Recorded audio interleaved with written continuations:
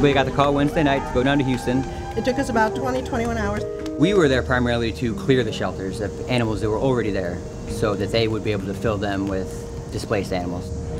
This little black lab mix puppy, she just came from Houston. She has an upper respiratory infection, which is why she needs a little bit of a medical foster before she goes home. Ready? This is Penelope, and you can see she's in some bad condition with her skin. So it could have been an injury. You can see her temperament is awesome. Ready, honey? This one was given up after the flood, and you can see by his nails, not really cared for that well. We want to get her into medical right away. And I'm sure, are you hungry, baby? Yeah. 17 hours, almost no barking. They were so sweet. I think they know. I think they know that they're being rescued.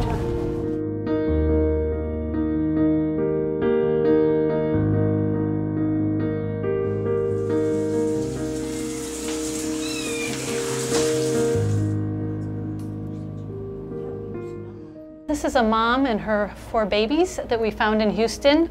She has heartworm, as well as she's super underweight and malnourished. We're real happy to have her here where we can nurse her back to health. PAWS Chicago was uniquely positioned to help the animals at Hurricane Harvey because we have a phenomenal following of volunteers. In addition, we have the medical center, which we could bring animals back, and regardless of their condition, they could be treated. Not many shelters have that. Houston and Chicago have similar populations. They are still bringing in 2,500 animals a month. That's what Chicago was bringing in at their animal control when we started PAWS. In 1997, out of 28,000 animals at Animal Care and Control, 26,000 were euthanized.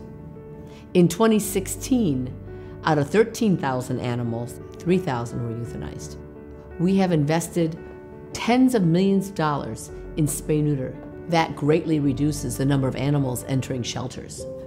The very first time I went to Animal Care and Control, I saw just so many beautiful animals being dragged down the hall, going into the gas chamber. From that day on, I said to myself, I'll never rest a night until I see progress in this area and for people to know what I saw. After we opened our spay-neuter clinic, which was the most important thing we've ever done, we opened the adoption center in Lincoln Park. Since then, we've opened up adoption center in Highland Park. People will come into Highland Park and go, you know, I never realized homeless animals were so cute. Homeless animals in Chicago have come a long way, but we still have more to do.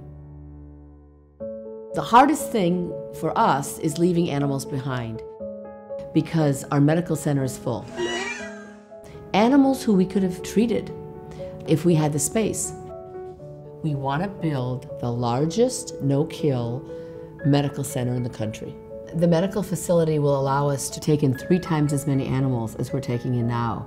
We will treat every illness that comes in. Even if they have parvo, distemper, we will save them. Oftentimes, animals that get sick are the most sensitive and the sweetest animals. They've been through heartbreak, losing families, the emotional trauma and stress. So it's really wonderful for us to be able to grab those guys and just give them the love and the good care and get really great families. Our dream to build this medical center can only happen with the community. That's how we've done it every step of the way at PAWS, and this is our next step.